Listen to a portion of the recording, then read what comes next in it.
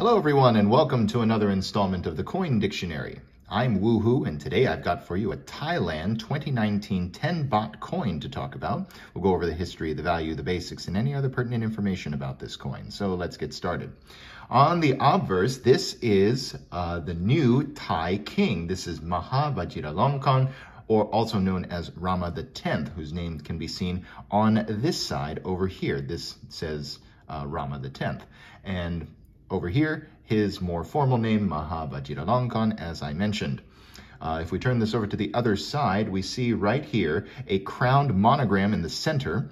The text around says Thailand off to this side over here, and this is where the year of mintage is over here. These numerals, these Thai numerals over here, come out to 2561.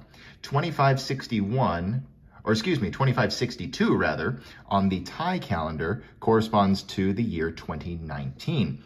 We also see down here the denomination number 10 in both the Arabic numerals and in the Thai numerals off to the left.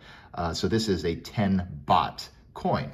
It has an exchange value of about 28 US cents as of time of recording. It's a bimetallic coin, as you can plainly see. Copper aluminum nickel center with a copper nickel ring. It weighs 8.5 grams. It's 26 millimeters in diameter, 2.15 millimeters thick, with an interesting alternated reeded and smooth pattern on the edge there. There are 15 segments with 5 reeds in each segment. Interestingly enough, these coins were actually minted at the Korea Minting and Security Printing Corporation in Daejeon, South Korea. Now, the mintage figures show that the year 2019 has a mintage of 272,150,100. So it is an exceedingly common coin. What's interesting, though, is that there are 2 varieties that came in mint rolls and mint bags. And the secret to this is looking on the obverse of this coin and looking, the most obvious tell will be the distance between King Rama X's head and the edge of the center ring right there.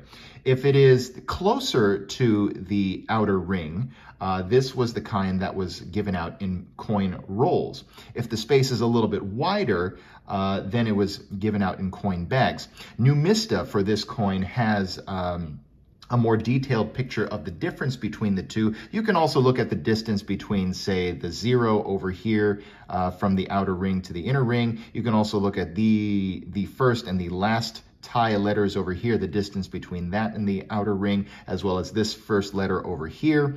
But again, Numista will have all the details that you need to tell the difference between the two. I'll have a link to that in the video description down below. It's so new that this coin doesn't really have a whole lot of secondary market values posted for it. Only time will tell to see how valuable this coin becomes, but because of its high mintage, I don't anticipate this getting any more value than its inherent face value, even if it is in uncirculated condition, which this coin looks like it's taken a beating in just the few short years it's been in circulation. Anyway, hope that cleared up some information on this coin. And I'll see you next time when I've got another coin to talk about. I'll see you soon. Thanks for watching the video. My name's Christian and I own The Coin Dictionary, and I'd also encourage you to visit us at our website, thecoindictionary.com, and on Instagram at thecoindictionary. And I'd also like to draw your attention to some other helpful coin resources, such as my other YouTube channel, Treasure Town, which does more in-depth videos about coins and collectibles, as well as some resources like coinmeltprice.com, which shows up-to-date precious metals pricing, as well as the melt values of the coins that you own, coinsmetalscards.com, which will both be a marketplace and a news source for coins, metals, and cards, as the name suggests, as well as whatsthegrade.com, which will develop into a stickering service for already graded collectibles. Have a great day, and I hope to see you on some of our other videos.